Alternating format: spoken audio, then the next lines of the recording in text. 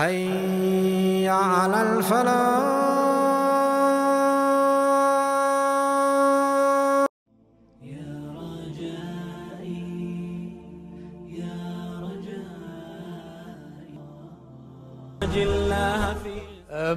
If it's haram, you want to change your ways, ask yourself, are you ready for marriage? If not, cut it, drop it, don't use and abuse. A lot of people say, I want to marry you, but you know what, 3 years. That's another problem we face. Parents have agreed, but they say the marriage will only happen in 3 years. These children are literally spending their life like husband and wife already. And you're just saying nikah will happen. I'm worried about people. Worried about people? Subhanallah. It's the second time I said it. How can you worry about people when you don't even know how long you're going to live? You set the trend, people will follow. Wallahi, there was an example of a very rich person in one of the countries, and he's a friend of mine, and I told him, he said, I want to throw a party for my daughter. She's the only daughter getting married, and I want to invite so many. I said, listen, brother, if you keep it simple and set a trend, a lot of people will follow. Wallahi, he kept it simple and straightforward, and he did everything as per the Islamic rulings. And I swear, so many people followed. And I said, there you are, brother, you get the reward of everyone. They looked at the Joneses and followed, saw that the Joneses themselves were so down to earth. Who are we? The problem is every wedding's become a competition. You know, those who are not even the bride, they fuss about the clothing they're going to wear at someone else's wedding, whom they don't even get along with sometime, just because they have a new set of clothing sewn, and shoes and handbags, accessories and whatnot, and hijabs for someone else's wedding, whereas for your own wedding you're supposed to be even simpler than that. May Allah forgive us. And this is why we say keep it simple. It's not supposed to be a competition. And I was told by one of the brothers, well, you know what, we like all the sisters to dress up nicely because we go to weddings in order to find one for ourselves. Well, that's not the platform. You know, I remember in one of the cultures, you know, culturally, there are some people who think, well, you go to the wedding to scout. You go and scout. Well, if the boys are scouting the girls, that's not a religious function, right? However, if your sister comes across someone, your brother comes across a decent brother and so on, and they bring the issue up, remember, you have sisters to get married. If I see a sister who's old and she's not married, I blame the males who are nearest to her, starting from her father. You were supposed to have kept an eye out. You were supposed to have spoken. Don't be shy. Speak. Say, look, brother, you know, it's happened to me as well, where I've had young people come to me and say, you know, so-and-so, so-and-so, so-and-so, I have this. What do you think of marriage? And subhanAllah, I will answer in my own way, with respect. But I really admire your courage. I really admire your courage. Wallahi. And I believe that that's the right thing, because who knows, you will ask 5 or 10 people, and one of them, who's the right one chosen by Allah, will probably say, hey, mashallah, let's take it a step further. And you might end up getting married, but you've done nothing. People say, oh, you want to get married? Make dua. Make dua? Is it like a pot that you keep on making something? No way. Make dua. Yes, we will do the dua, but with that we have to act.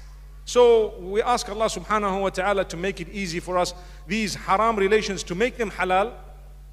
You need to make sure that you get the nikah done. Simple as that. Even if you cannot afford to live with each other now, I encourage your parents, I encourage all parents out there to look into the following scenario. And that is, if your children cannot afford to live with each other in the same home for now, let the nikah happen and let them live separately. No one said that they have to live together right now. But if the nikah has taken place, and then what will happen? At least the relationship is halal. So you are invoking the mercy of Allah. The mercy of Allah descends on you. This is how you will achieve. If there's no mercy, what are you going to achieve? Subhanallah. So you cannot continue to just say, this guy can't afford a home, and therefore when he has a job worth 130,000 pounds a year, when he's got a car and a house, then we will allow the nikah. Trust me, they're already living, like I said, husband and wife, committing every sin there is in the book. And you know what? You're just waiting for 10 years to pass. By that time, they could have had children who were already in the school. Subhanallah.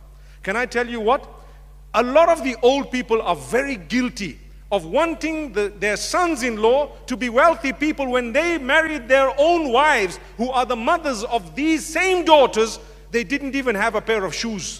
Do you know that? So don't make it a criteria, you need a home, you need a house. He just needs to be responsible. If he's responsible, he will take care of your daughter like he's taking care of everyone else. Subhanallah. He doesn't need to be a millionaire. Wallahi, if that was the case, the hadith would have said, إِذَا أَتَاكُم مَّنْ عِنْدَهُ مَالٍ فَزَوِّجُوهُ.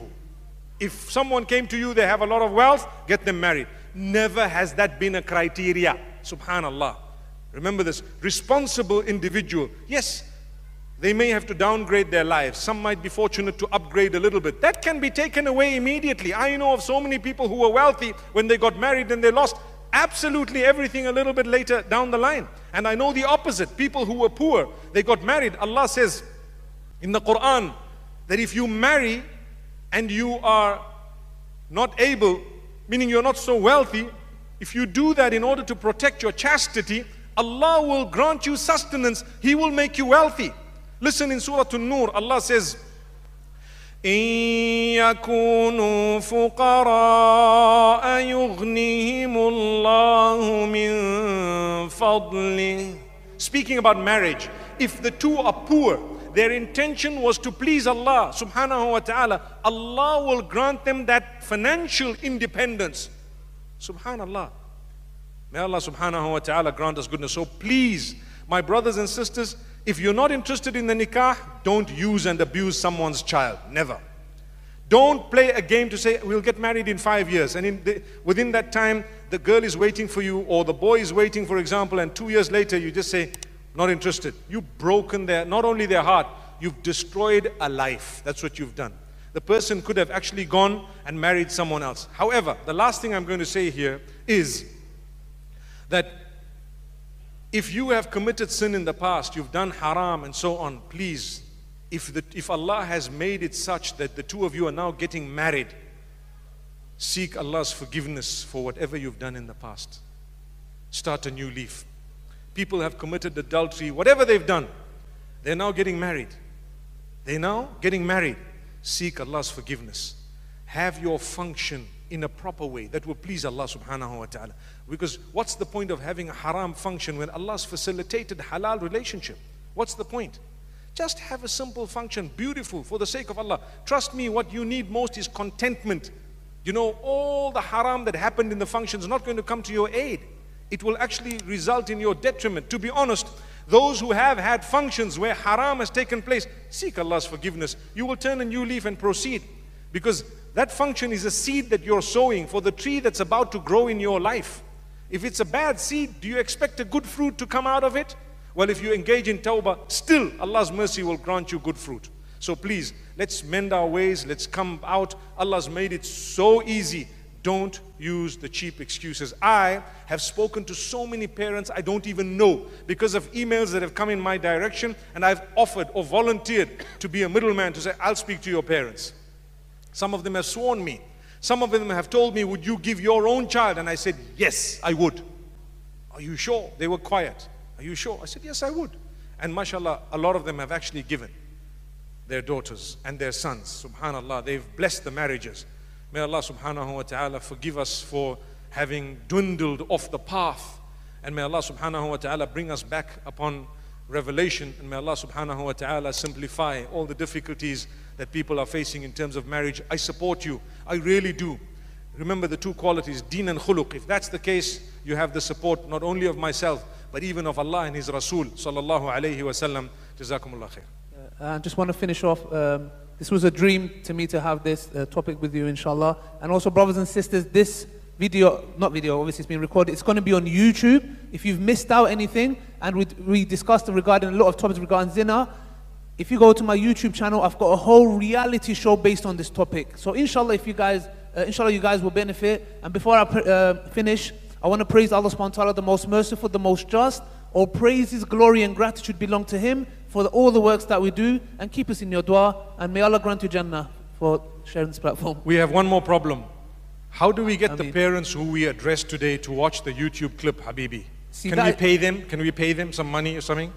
If I was a millionaire, wallahi, I would pay them. You know why? Because that's the problem. With the YouTube videos, that's not my mark, like, they don't watch it. So every time I'm on a platform like this where there's an audience, or I'm on TV where I know aunties and uncles are watching, the first topic that I discuss is this.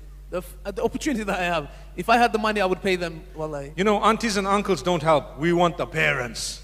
Subhanallah. Yes. Let's talk to them. May Allah, I hope, you know what, that there are parents in our midst, and even later on, please listen to what we've said. It's a passionate plea. We're looking for solutions of the problems of the ummah. We really want solutions. May Allah subhanahu wa ta'ala make us vehicles of solution to the degree that on the day of judgment when we arrive, perhaps Allah might just look at that deed and take you straight to Jannah. You know what? You broke every norm that was wrong in order for you to please me. Here is your paradise. May Allah grant that to us. Wa sallallahu wa sallam wa baraka ala nabina Muhammad. Assalamu alaikum wa rahmatullah. اقرأ كتاب الله ترق جنانه وتنل عظيم الأجر والغفران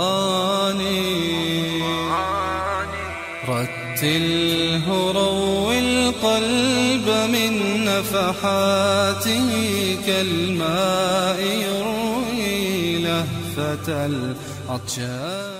Thank you so much for listening to this short message. I pray that it has increased you in a little bit of motivation and hope, and the same applies to all of us. Jazakumullah khair. Assalamu alaikum wa rahmatullahi wa barakatuh.